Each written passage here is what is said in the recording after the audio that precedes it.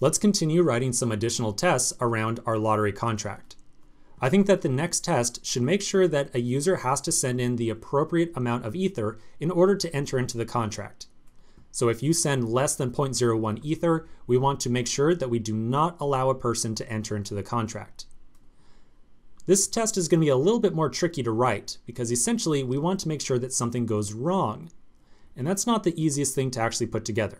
So let's give it a shot. At the bottom of my test file, but still inside the describe block, I'll add on another it statement. For this one, we'll say that it requires a minimum amount of ether. How about ether to enter? Let's be really descriptive. And we'll add on async like so. All right, so this time around, we're again going to try to enter into the contract, but this time we're going to send in dramatically less ether. So we'll say await lottery.methods.enter.send. And of course, don't forget the 2 sets of parentheses here. But this time, when we send in this transaction, of course, we're still going to say from accounts at 0.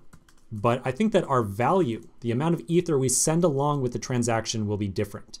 So this time, let's try sending in just 200 Wei.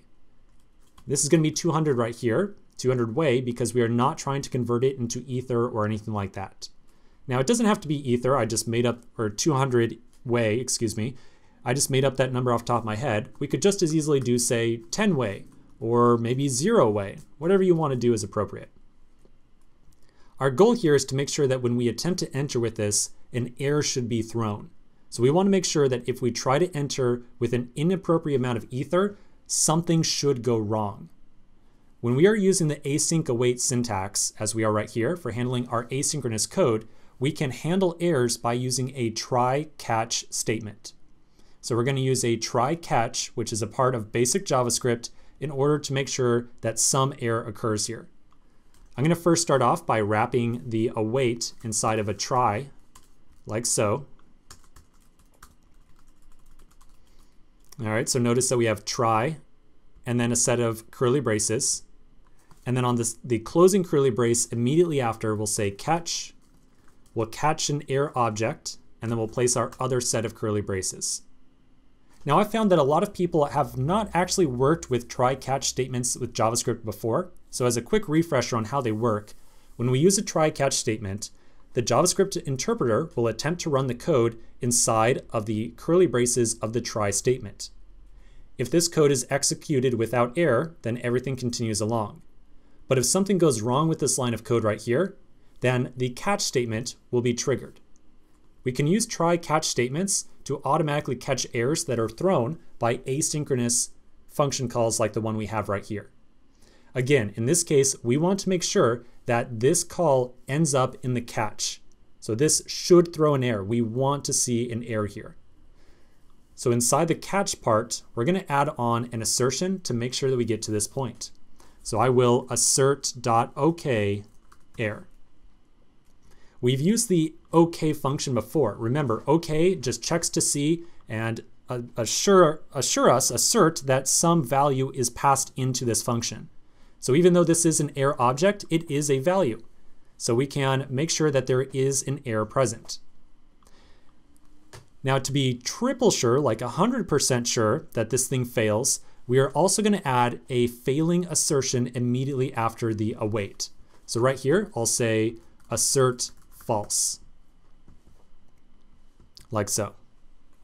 And you know what? I just made a mistake. We don't want to use assert.ok here. We want just assert. When we use assert, we're going to check for truthiness, unlike OK, which checks for existence. So that was my mistake. Now you might be kind of curious why we're using assert.false right here. Well, just think about it. If the asynchronous function call right here is executed and then an error is not thrown, execution will go down to the next line of code where we will run assert false. Assert false is always going to fail our test no matter what. So if for some reason this statement does not throw an error, this line of code will run and then our test will fail. However, if this line of code right here does throw an error, then we'll end up in the catch statement where we assert that yes, something just went wrong. All right, so let's save this and give it a shot. We'll npm run test again. And while that's running, I want to mention very quickly, this is a pattern that we're going to use quite a bit whenever we want to somehow catch errors or do some error handling around any function calls that we make to a given contract. Do remember that we're only really using try catch here because we are using the async await syntax, and we capture errors with async await by using try catch. If we were using traditional promises, then we would use a catch statement instead. All right, so let's check out our tests, and it looks like everything is working. Now notice that the test is passing. It is passing because we went to the catch statement where we asserted that an error was present. And we very clearly did not run this line of code right here. So if this was ran, our test would have failed. Okay, so this looks good. We are now asserting or testing to make sure that someone has to send along an appropriate amount of ether to actually enter into the lottery. Let's continue the next section where we will start working on our next test.